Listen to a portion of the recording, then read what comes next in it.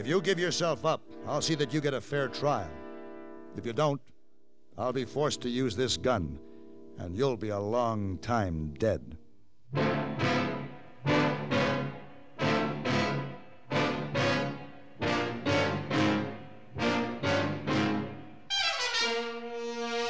Have Gun, Will Travel.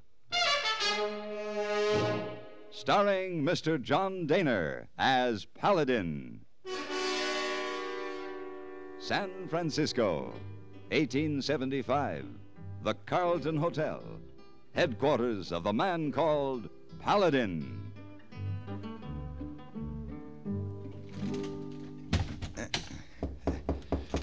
Come in. Mr. Paladin? Hello, hey boy. Oh, look like you are ready for trouble. Yes, I'm leaving right now. You go on most interesting job? No. This is just a routine business matter. I have to see a man in Mexico, then deliver some papers to Tucson, Arizona. No, I'm going to take it easy, relax, maybe look in on some old friends down that way. Oh, I bring these shirts my cousin Lee Sing wash and iron for you. Thanks, hey boy. Oh, did you tell your cousin about the starch in the cuffs? Oh, yes, sir. Good, let's see. Oh, hey, boy, there's more starch than ever in these cuffs. Oh, yes, sir, Mr. Paladin. But I thought you said you told him. Oh, yes, sir, but it's the opinion of my cousin Lee Sing that most essential for cuffs is plenty starch. But what about my opinion? My cousin Lee Sing, very obstinate man. Yes, but hey, boy... One might say Lee Sing, cussed, mulish, and of extreme stubborn nature. All right, hey, boy, I guess I get the idea. Just put the shirts in the drawer, please. Yes, sir. Oh, off to Mexico, eh? Uh-huh, on my way. Well, adios. What's that? Adios. Adios, hey, boy.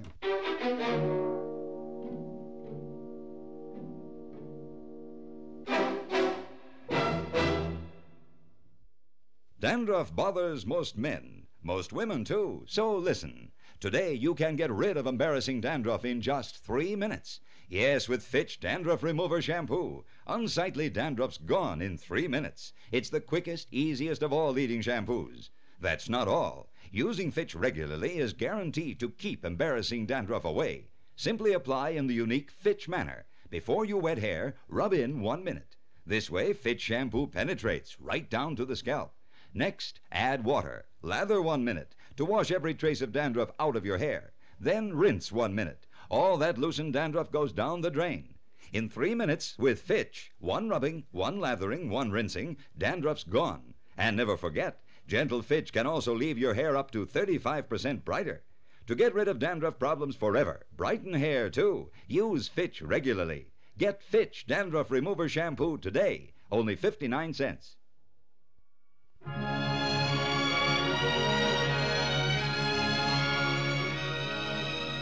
When my business in Mexico was completed, I crossed the border into Arizona. My destination, Tombstone. I rode easy through the pleasant roll of the hills and valleys of the somber Dragoon Mountains and finally into Bedlam. I expected to find activity, but nothing like this. Tombstone was swarming with men, swaggering and boisterous men in groups and men alone, lolling in the sun, sleeping off drunks. Along the walks, the wagons and horses were lined up solid, and it was almost impossible to guide my way through the moving crowds in the street, but eventually I reached the Alhambra Saloon Bar and a glass of cold beer. Well, Paladin. What? Hey. What do you know? Clay, how are you? I was planning to look you up. Oh, it's been a long time. It sure has. Hey, you've got a busy town here, Sheriff. Awful, ain't it? Been this way for a week. More coming in every day. What's going on? New strike up on Mule Mountain. Uh-huh. You planning to stay a while, Paladin? No, I'm afraid not. I had business across the border. I'm headed now for Tucson. Too bad.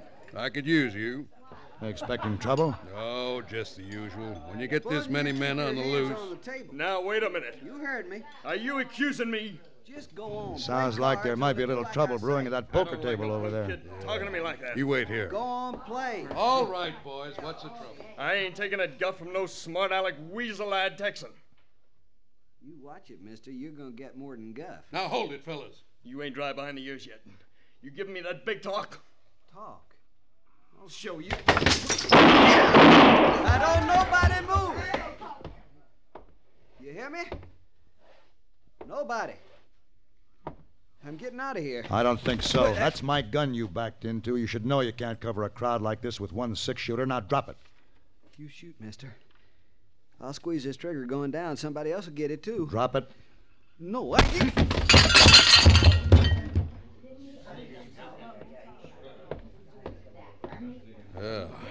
Thank you, Paladin. I'm afraid I brought that gun butt down on him pretty hard. Yeah, he's out cold. He was scared. And I figure a scared man is a dangerous one. What? Well, Clay, your shoulder. One of his slugs get you? No, this ain't nothing. But Jim Akins there needs a doctor real bad. One of you men get the doc, will you? Tell him to hurry. Frank, you and Bob, you get this kid across the street to the jail. Tell Sam to lock him up. You better see the doc yourself, Clay. Looks to me like that shoulder's torn pretty bad. I'm gonna be a lot of good in this town, ain't I? Keeping law and order with my gun arm out of commission. Paladin, I'd be much obliged if you could see your way clear to do me a favor. What's that, Clay? Well, I know you have to get to Tucson, but will you let me pin a badge on you for as long as you're here? You really do need help, don't you, Clay? Sure beginning to look like it. Well, all right. Thanks. As soon as I get patched up, we'll go over and swear you in. Jim Akins had a lot of friends in town. If he dies, there's apt to be real trouble.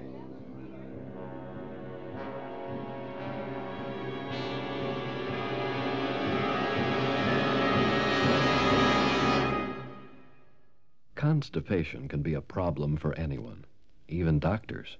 And when constipation occurs, it's interesting to see just what doctors consider important about a laxative they might use or recommend.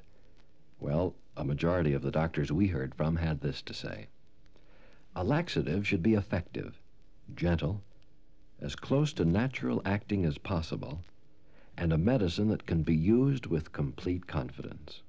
Now, X-Lax has been popular with many doctors and millions of people over the years because chocolated X-Lax is effective. Overnight, it helps you toward your normal regularity. X-Lax is gentle. Next morning, it gives you the closest thing to natural action. And that's why many doctors and millions of people use X-Lax with complete confidence. X-Lax, the laxative that helps you toward your normal regularity gently, overnight. Is X-Lax in your medicine cabinet? My first official act as a deputy sheriff of Cochise County was to register the prisoner. His name was Whitey Hale. He was from Texas. He was 20 years old, and he was scared. My second official act was to settle back in Clay's chair, prop my feet on his desk, and wait for something to happen. It did. Not exactly what I expected. I saw her first through the window, her tinted red hair piled high, bearing down on the office at a full trot. Rosie Dugan, faro dealer at the Crystal Palace and one of my favorite women. All 200 pounds of her. Rosie! Well, Rosie... Paladin, honey. Well, when did you get in town? Long time no see. How are you, Rosie? What are you doing behind that desk wearing that star? Where's the sheriff? He's at the doctor's office. He'll be back. Sit down, Rosie. Yeah, all right.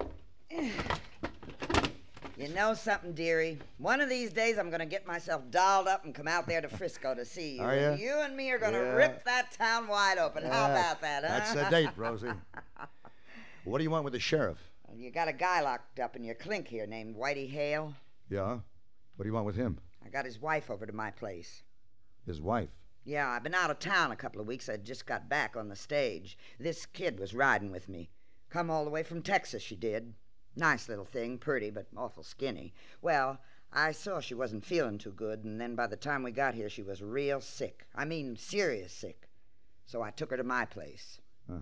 Another stray kitten, huh, Rosie? Did Hale know she was coming? No, poor little kid. She was figuring how she was going to surprise him. I tried to get the doc for her, but seems he's busy. I hear how Jim Akins got himself shot. Yeah. Well, she keeps asking for this husband of hers, so how about the guy? Can I bail him out, huh? I'm afraid not, Rosie. What do you mean? What's the charge? Maybe murder. Murder? No. Hey, wait. This Whitey Hale, this ain't the one that shot Jim Akins. Mm-hmm. Uh-oh. Hey, have you seen the crowd gathered out in front of Doc's place? Yeah. Doc's working hard to try to keep Akins alive. Yeah, but if he don't make it, that there crowd ain't gonna say too bad, amen, and go home. No, sir.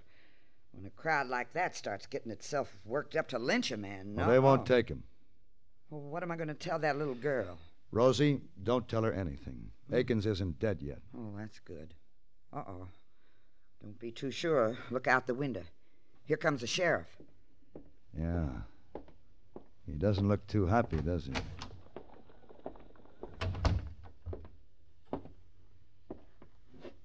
Clay? Akins died. Doc did all he could. Oh, that's too bad. Well, hello, Rosie. That crowd, do they know? Doc's gonna keep it quiet as long as he can, but they'll find out. You're really worried? Paladin, I told you Akins had a lot of friends. Well, I'll bet in that crowd gathered out there, half the men never knew Akins. A third of them never even heard of him. They joined up with that mob just for fun. The strangers in town, huh? That's what scares me. My own people I might be able to handle. You don't think we could stand them off? No, I don't. And they're really working themselves up. I know the signs. I won't have a lynching. I worked too hard to establish respect for the law in this town. Can I do anything to help, Clay? I was thinking, Paladin. Maybe you ought to get on with your trip to Tucson. What do you mean? I'd like to authorize you to transport the prisoner to the marshal there, to hold until this town simmers down. I see. Sure would help me, but it's a mighty big responsibility. All right, Clay, I'll do it. Thanks. I appreciate that. Now we'll have to make plans and move real careful. Yeah, you know, you gotta figure your time, just how long it's gonna take that mob to drink up the courage it needs. Mm-hmm. Rosie, why don't you poke around the saloons? All right. You keep your ears open. Let us know how the talk's going. Sure. Well, Paladin, I guess there ain't much we can do about that poor little girl right now, huh? I'm afraid not, Rosie. Oh, it's a stinking shame. Just a dirty, stinking shame. Well, I'll see you men later. Goodbye, Rosie. Yeah, bye, Rosie. Well, Paladin, guess you might as well let the prisoner know what's going on. Yeah, I guess so. I'll get a wire ready to send to the marshal's office in Tucson. All right.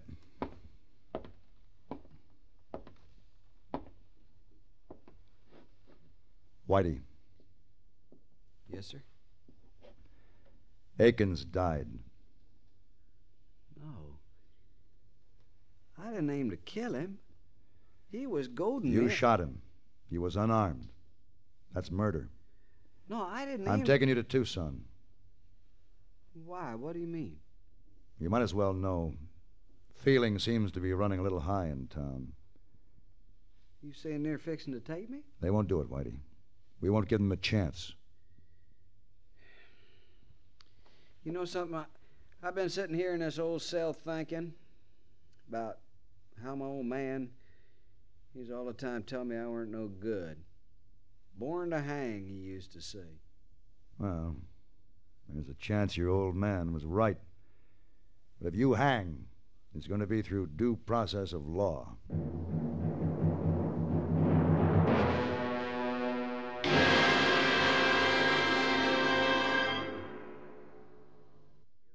And now, here's a message from the watchmakers of Switzerland. Swiss vacation, Swiss vacation. Win a fabulous vacation for two in beautiful Switzerland. Enter the Swiss Vacation Contest. It's easy, nothing to buy. Pick up a free entry blank at a jewelry store or other store that sells quality watches. Then in 25 words or less, complete this statement. A quality watch is the best value because there are 1,000 prizes.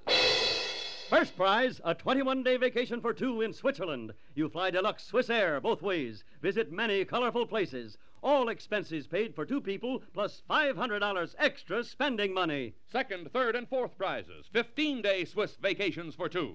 Also, 4 mink stoles, 8 Bolex movie cameras and projectors, 12 Hermes typewriters, 160 $100 watches, 812 gala assortments of Tobler Swiss chocolates. Enter the Swiss Vacation Contest today. Free entry blanks at your jewelry store.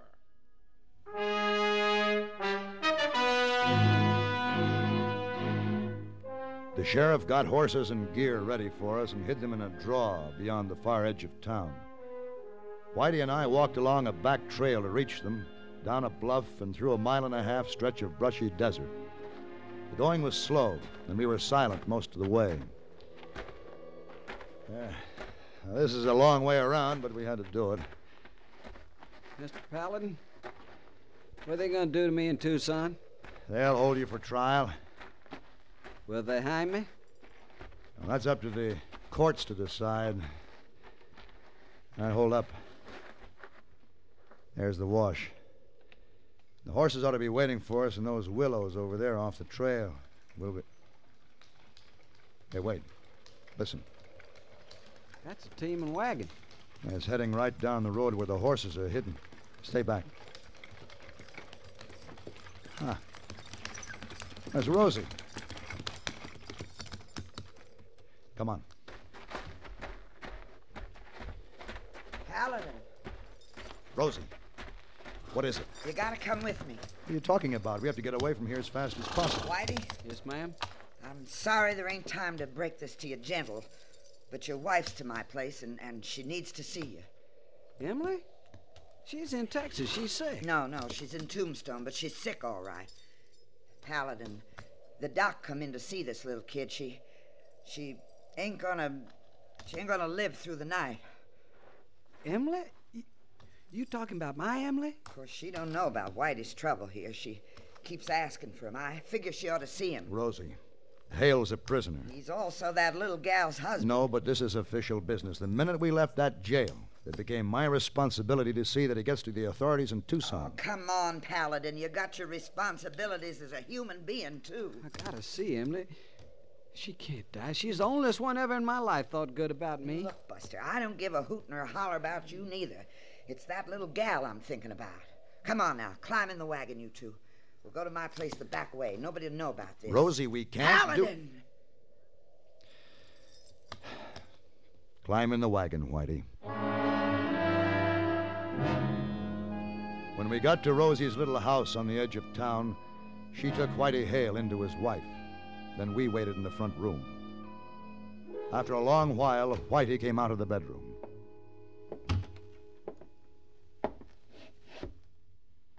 How is she, Whitey? Emily's dead.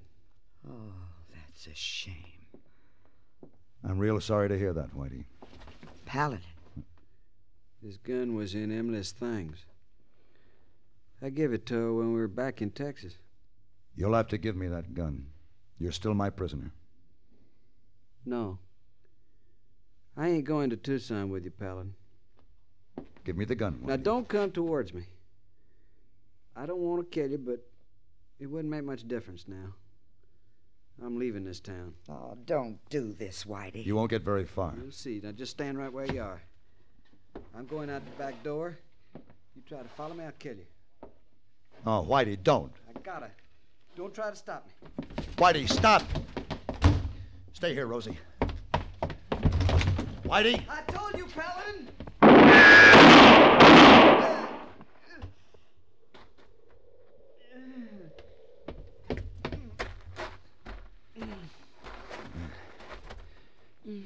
Whitey, why did you do this? I guess it's best this way. Paladin, Emily and me ought to be together. Could you see to that? Yes, Whitey. I showed him, didn't I? Pa always said I was born to hang. I guess I sure. Yes, Whitey. I guess you did.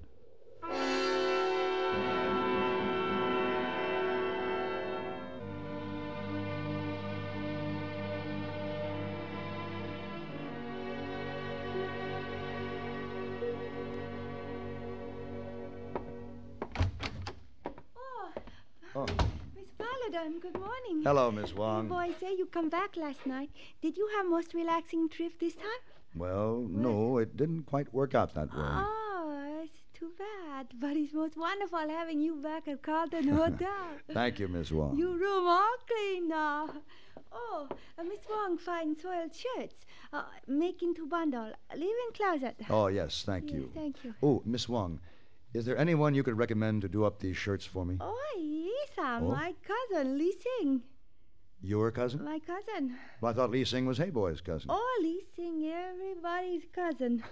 I see. Lee Sing, very nice, but he... He is a man with a mind of his own? Oh, you know Lee Sing? I think I'm beginning to. Miss Wong, I know you're awfully busy, but do you suppose you could find time to do up those shirts for me? Oh, yes, I'd be most happy to. Well, fine. Fine. Now, look, Miss Wong, about the cuffs. I don't like starch.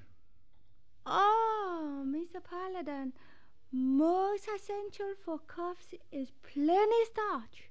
Oh. Oh. Oh, yes, Miss Wong. I suppose you're quite right. Oh, quite right.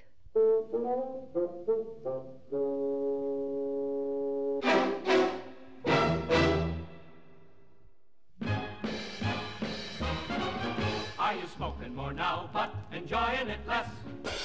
Have a real cigarette, have a Camel.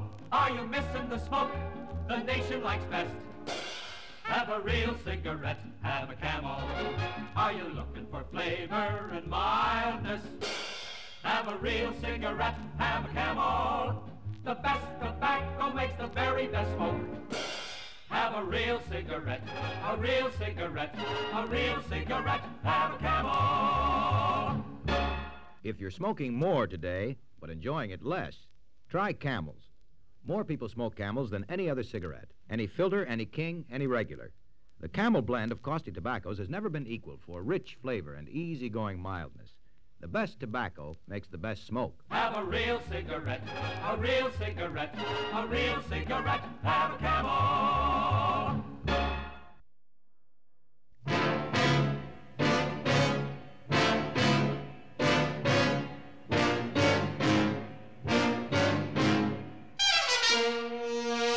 Have Gun Will Travel.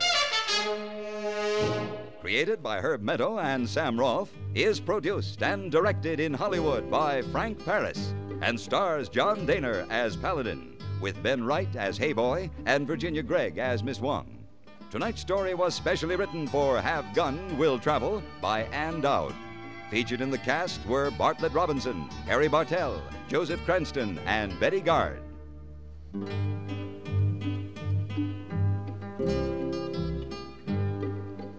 This is Hugh Douglas, inviting you to join us again next week when CBS Radio presents Have Gun Will Travel.